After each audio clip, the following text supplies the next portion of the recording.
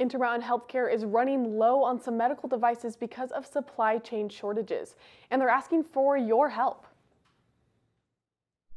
We are indeed in desperate need of your crutches, walkers, wheelchairs, and canes in order to provide our patients with the care that they need.